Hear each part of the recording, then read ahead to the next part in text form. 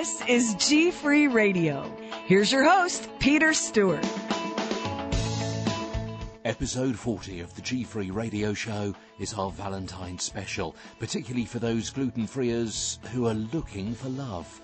Join me as I talk with Marcella and Sherry from the world's first dating club for people like us, glutenfreesingles.com. They say, whether you have celiac disease, are gluten intolerant, or choose to be gluten-free for health reasons, we welcome you to a website committed to building a national and global community for those who are gluten-free. Plus, we've got some dating tips for those who avoid gluten, so maybe you won't be single in 2015. That's episode 40 of the GFree Radio Show.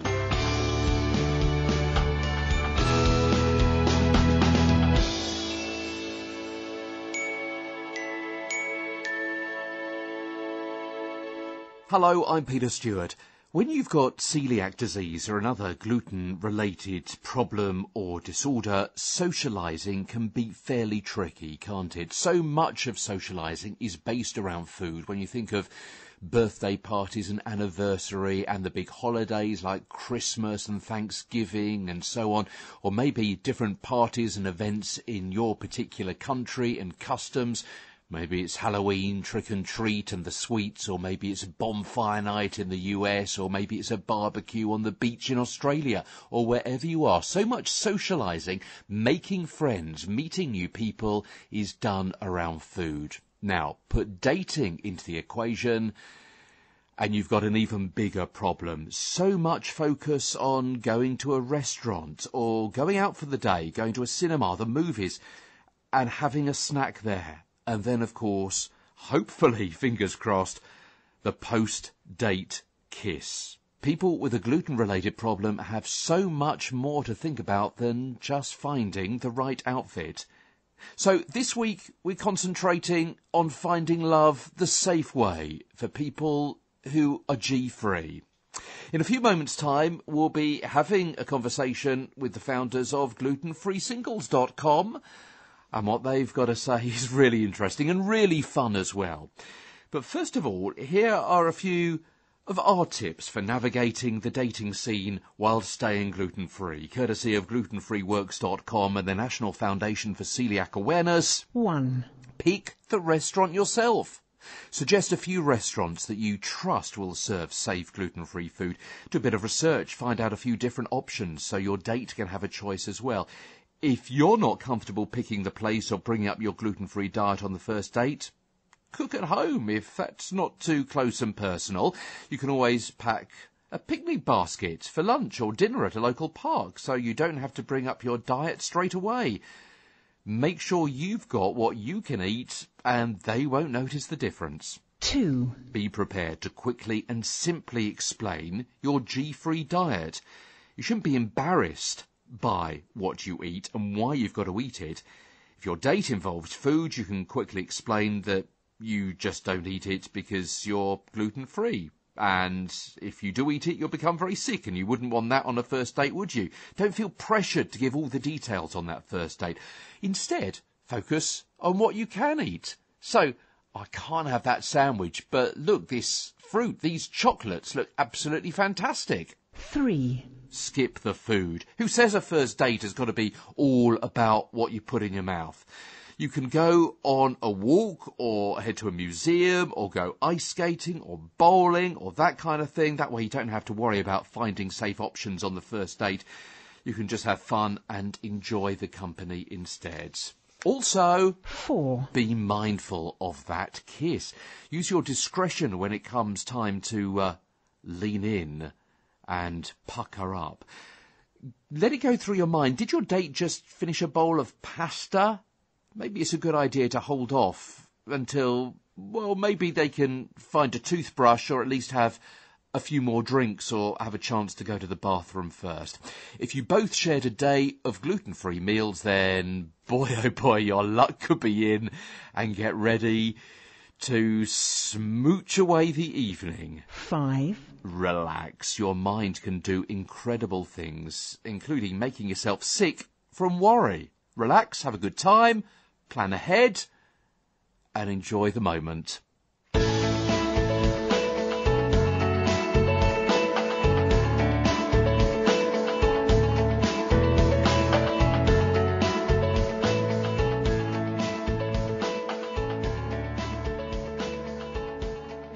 GFree Radio, episode 40, our special smoochy Valentine's edition. And let's cross over to the United States and catch up with Sherry and Marcella from glutenfreesingles.com. It started when I began, this is Marcella, when I began dating again, but this time I had celiac disease. And I didn't realize the challenges I was going to face. There was a host of embarrassing situations that arise when you're dealing with your diet and dating. Okay, so I'm kind of thinking, first of all, there's that whole conversation thing, isn't there? And you can only keep it under wraps for so long, can't you? Because inevitably, any first date is going to involve either drink or food, and therefore maybe beers are out, and even if it's a packet of crisps or potato chips, that's going to cause a bit of an issue, isn't it? Because you're going to say, oh, can I just have a look at the ingredients on that? And then the other person's going to say why, and then you've got a whole conversation. And instead of talking about you as a person, you're talking about a disease and a condition. Correct. And then you have to choose the restaurant, and you're hoping that they have a gluten-free menu or some options. And I suppose as a lady, you are being taken to a restaurant, potentially, rather than doing the choosing. So that's out of your hands. That makes it even more problematic. Yeah, so I have to sneak around and kind of find out what restaurant they're going to take me, and I have to call ahead of time and find out if they do have options. And then what if I get ingested by gluten? I have to have those embarrassing effects in front of my date. It's quite awkward. It's just awkward. And then you wonder in the back of your head during the whole date if you came out too high maintenance from all the questions that you asked the poor waiter, and making sure that everything was perfect. And they're just looking at you and rolling their eyes and saying, what did I get myself into?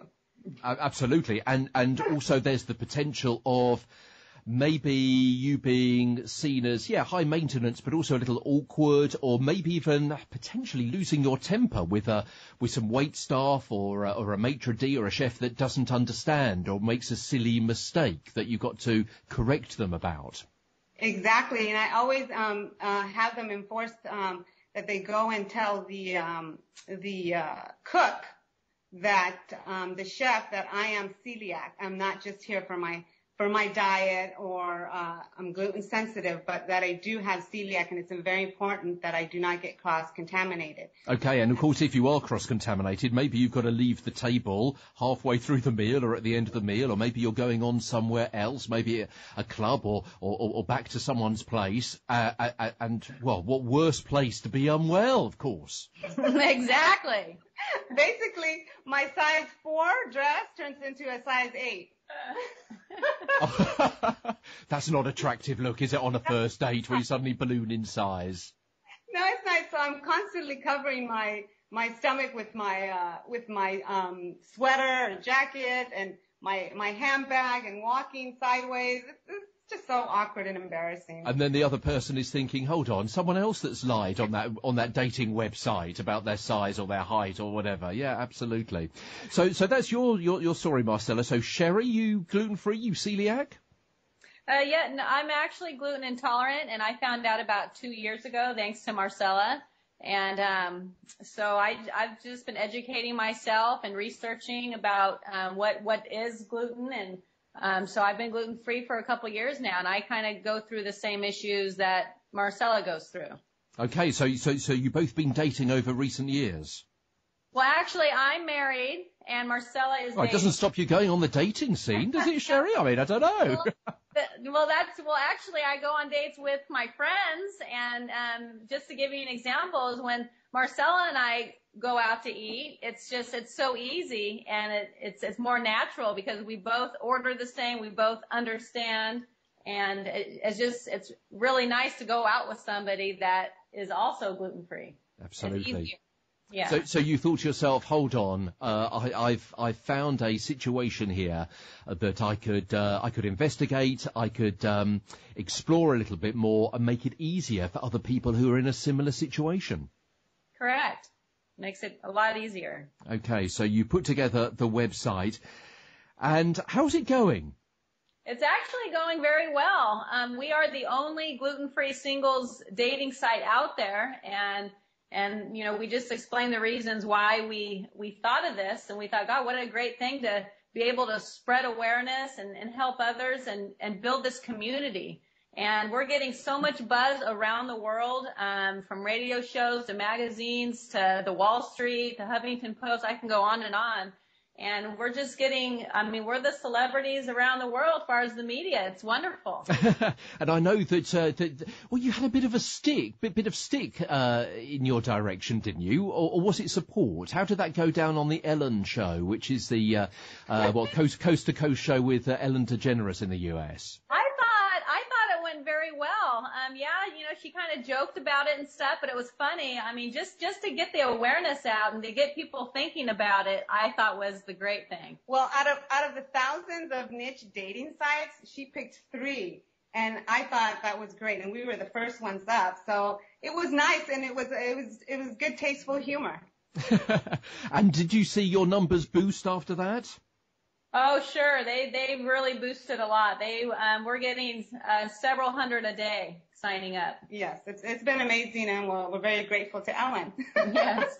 All publicity is good publicity, as they say. Now, I guess you need a critical mass, don't you? Because if you're in the United States and you're right across from coast to shining coast, as they say, then you need a certain number of single people in a similar situation to you in your particular town or your particular city or area that you can go on a date with. So how can you build up that critical mass, or how many are you looking for to make it kind of viable that people will be able to find a date or indeed several dates?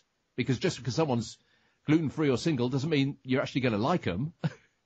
Absolutely. But, by having this dating site, you're able to focus more on someone who is gluten-free versus going out to the bar scene, clubs, and or other dating sites that are not a niche dating site and that don't focus on gluten-free. So it is difficult finding someone out there gluten-free. So by having this dating site, it just narrows it faster. You'll get to it, and you can find someone there. If there's no one there, you tend to do it through word of mouth, friends, and it just makes it much easier with a dating site versus going out there and hunting out in the world for a gluten-free guy. And it's not just a dating site; it's a social networking site too. We're trying to build a community to where where people that are gluten-free can talk to friends and meet new friends, and then obviously it's a dating site too, but we're just hoping to bring that community together so they can share their stories or have someone to talk to or just meet new friends. What were people telling you about their lives before gluten-free singles came along, and how you've managed to change their dating scene and potential successes?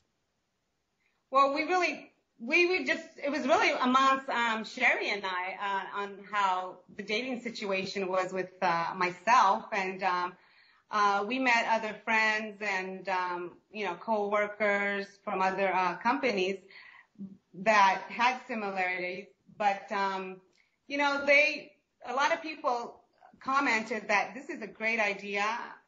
We didn't realize that diet was an important factor in dating another person, and we gathered all that information, and that's how gluten-free singles came about. And so far, we've been getting a lot of great comments from our members we have now. They've been saying how great it is, and finally there's a dating site that's out like that, and they're just really excited. And have you had any successes? Obviously people are pleased to sign up to it and so on, but have you had any people that have told you specific stories about how a date has gone because of your website? Well, we've been embraced by the gluten-free community, and of course we've had overwhelming sign-ups every minute. But our news feed shows activities of the members friending each other, interacting through the forums and the chat rooms. We have not had any members come forth with a story due to we're still fairly new and still trying to populate our site. It'll take some time, like every relationship does. But we know there will be a success story out there in the future. And we can't wait. And we can't wait for that first marriage. And do you reckon you'll be invited to that first wedding? I hope so. know. Okay. And so, Marcella, are you still single? Unfortunately. Oh, so we've been working hard on this website. So as soon as this website is So if you're out there and you're celiac or gluten intolerant, sign up to Gluten-Free Singles and message me. Marcella, I'm reckoning you could go undercover. You could have the cream of the crop, couldn't you? You could skim off the cream. That's true. Maybe. Okay, now, I'm not entirely sure how to put this, but are you looking at expanding to other parts of the world? Because obviously you've got a model there that could easily go down well here in the UK or Australia or anywhere else in Europe or Canada or across the world. Yes, we are. Actually, we have people signing up from all over the world. Paris, Canada, the UK, everywhere. So, yes, we are inviting everybody from all over, and yes, we are planning to expand worldwide. Now, you Absolutely. know what? This is a huge epidemic. So. Marcella, I'm just trying to work out the logistics of me taking you on a date from London to San Diego. That's going to be a heck of a journey, though, isn't it? I'm afraid. I'll email you when I'm in London. Okay, you do that. You do that. That'd be cool. Okay, so, ladies, your dating tips. So February the 14th, just around the corner, and we're doing this interview now because I'm reckoning that if you are single and you're looking for a little bit of GFree love over the forthcoming months, and you're thinking to yourself, oh no, it's another February the 14th that I'm going to be by myself, and no one's going to be buying me flowers, no one's going to be inviting me on a date to a fancy schmancy restaurant. Maybe you can sign up to glutenfreesingles.com. But ladies, your top tips to be romantic with a fellow celiac or gluten-freer on February the 14th. What do you reckon? You want to make sure that you both are very happy with picking the restaurant. Make sure it's gluten-free, of course. One of them is to briefly tell your date about your lifestyle. And another one is what Marcella's learned is take the lead. Don't be afraid maybe you want to pick the romantic restaurant, and that way you eliminate the fear of becoming sick, and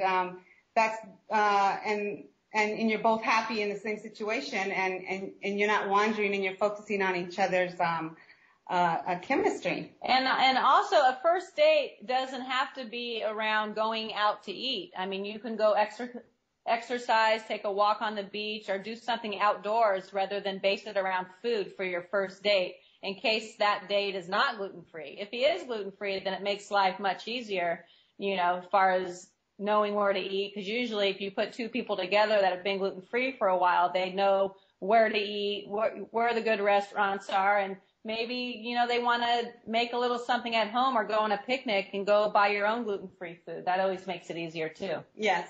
Cooking at home, the nice romantic dinner, surprising your date is a perfect Valentine date night. I don't know about the first date, but... And just think of all those gluten-free food fairs you can go to together as well. Oh, right. Yeah. You can go online and look up the expos that are happening around your area. That's a great idea. So, ladies, finally, how can people get in touch with you? How can they follow you and find all about you? Well, they can go on to glutenfreesingles.com, and they can sign up there and like us on Facebook.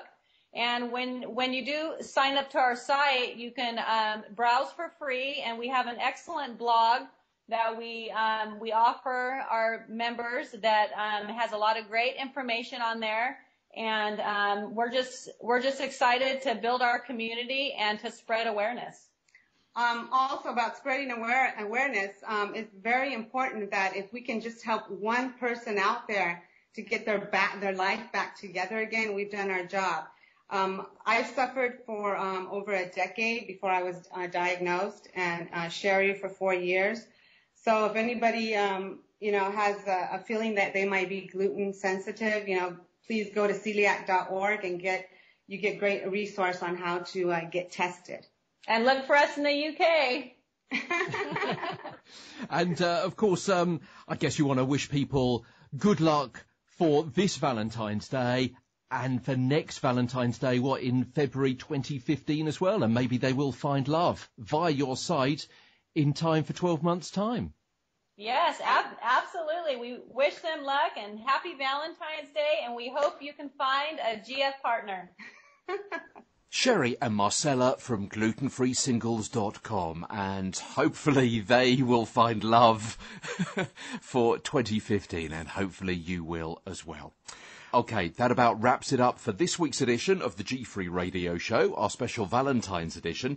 Episode 41 of the show is just a few days away, of course, and this is what we've got lined up. We've got, from Canada, Shirley Plant, the author of Finally Food I Can Eat.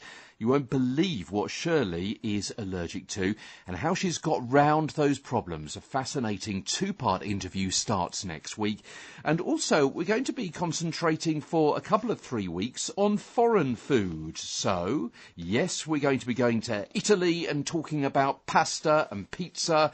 In a couple of weeks' time, we're going to be talking about some different foreign food. We're going to be going to Asia and explore Asia, the company there.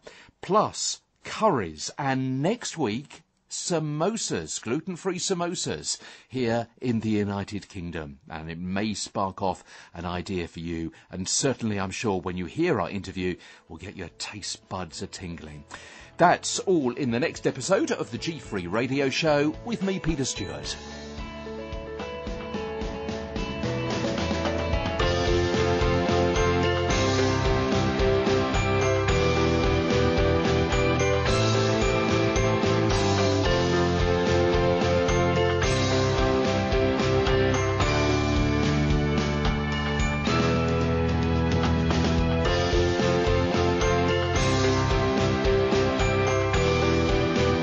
And that was the GFree Radio Show with Peter Stewart. And you. Thanks for listening. And remember, until next time, be good, be healthy, and be GFree.